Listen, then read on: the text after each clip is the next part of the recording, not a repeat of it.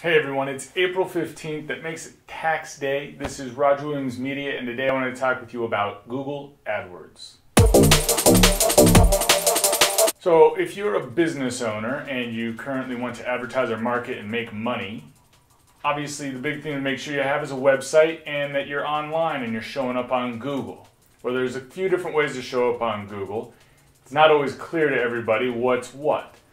The big one that everybody always wants to show up for is the organic listings. This is called search engine optimization, or SEO, and there's a lot of people trying to sell these services, and it's a very, very difficult and competitive business. Basically, you have to create a lot of good content, and then hopefully you're in the good graces of Google and they put you on the first page for someone typing in that search.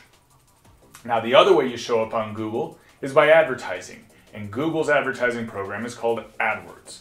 Now, an advertisement on Google shows up in one of two places. When you do a search, there's 3 spots above the organics that sometimes show up. They don't always, though. And it depends on how much traffic that search gets. But there's 3 spots above, and then on the side, there's 4 through 10 spots on the side. Sometimes all of them are on the side, but usually they're split up between the two.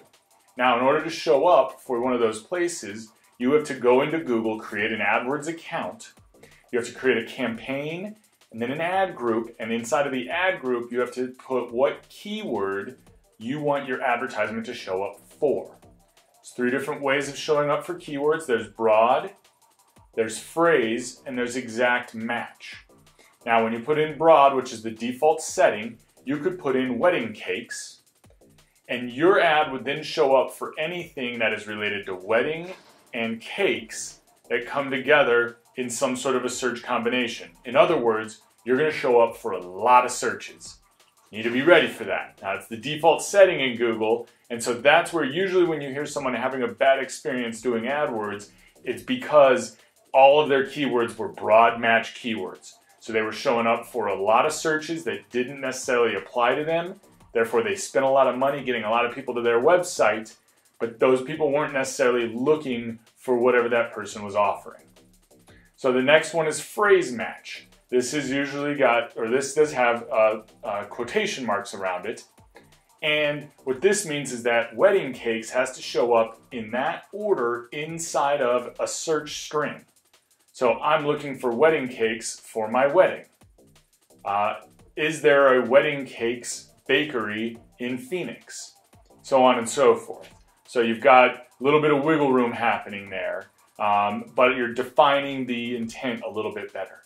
The final one is exact match. This has the square braces around it, and it means that it has to be exactly that. So someone has to search for wedding cakes for your ad to show up.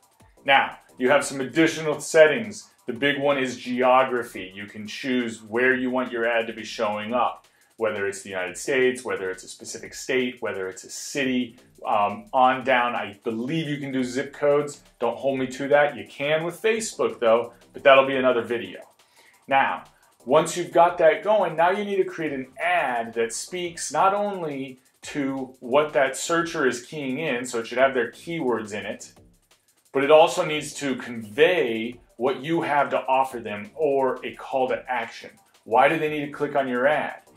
Having a good call to action not only ensures that people will click on the ad, but it more ensures that the people who do click on your ad know why they're clicking on it and have an intent when they get to your website. The final piece of the puzzle, of course, is your website. Once they land on your landing page, does that landing page speak to what they were searching for? If it does, there's a much better possibility that they're going to go ahead and either call you or fill out a form or buy your product or do whatever you're asking them to do on your website. There's a lot of different components to all of this. It's changing drastically with what's now called enhanced campaigns. If you're new to AdWords, don't worry about it. It's just how it's going to be. If you've been doing AdWords for a while and you haven't heard about enhanced campaigns, you need to get online. I'd recommend Search Engine Land Journal. Brad Geddes is an awesome, awesome guy. He's got a great book called Advanced AdWords. He does a podcast. His website is certifiedknowledge.com, net or org, maybe all 3. If you are going to operate your own AdWords, you really need to check him out. You also need to look at doing your AdWords certification, which is a free exam that Google will let you take so you can become certified. Basically, they just have you learn their manual so you understand how AdWords works. Now, if you're like most business people and you don't have time to do anything except run your business, you need to hire somebody to do your AdWords. You've got a couple of options. You can bring someone in-house, or you can hire an agency / consultant, somebody external. Personally, I do AdWords campaigns. I usually only will do larger budget campaigns, medium-sized budget campaigns, really small budgets, meaning if you're only planning on spending $500 a month or less, I have enough going on already to manage something like that.